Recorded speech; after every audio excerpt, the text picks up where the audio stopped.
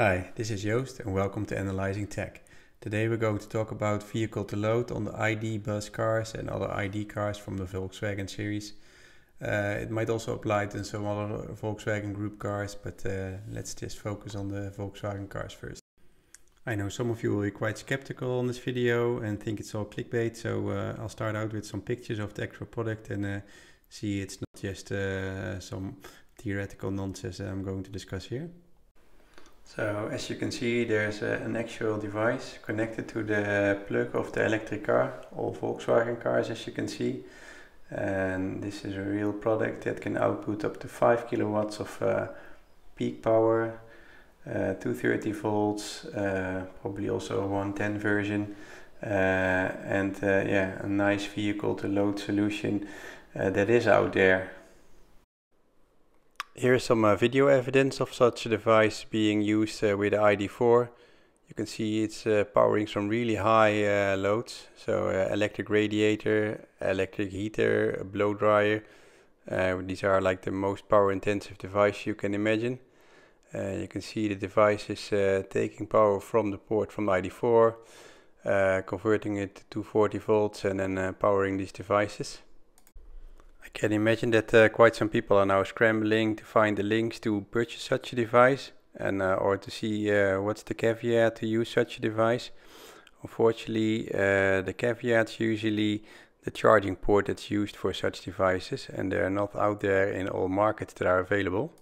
Such devices mainly support the GBT port, which cannot be found in some of countries. Here you can see a map of the countries where the different charging standards are supported, and yeah, you can see that the red part is not covered by probably most of the audience of this video.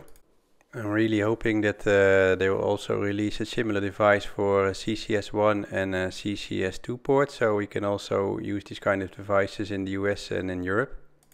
But it appears that the current standards are really holding this back at the moment. So if you have one of these devices with a GBT port, I would definitely recommend looking into these kind of solutions. But it doesn't mean that we don't have a solution for the CCS port devices out there. They're just a bit more commercial and complex. I'll show them a bit in the coming parts.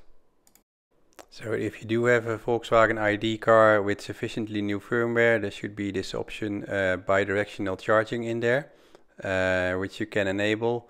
Might not be in all your cars yet, but yeah, definitely should be coming. What you might also see from these images is that there's some limitation with what you can do with bidirectional charging from the Volkswagen solution, which is that it's limited to 10,000 kilowatt hours. Which I think is a bit unfortunate. I also don't think there's a way to upgrade or to pay to get more access, which I hope will be resolved in the future. And besides the limitation of 10,000 kilowatt hours, there's currently only one solution that's available for purchase, which is also using an internal battery inside the house, which as a use case is quite interesting. So that means you always have backup power, you can always provide power. You can just recharge this battery from your car to have like a huge battery bank.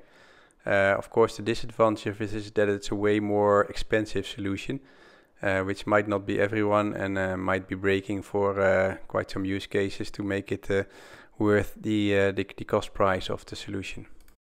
If you do like these kind of videos, don't forget to like and subscribe. And if you have any follow-up questions, please let me know and I'll be happy to research. See you.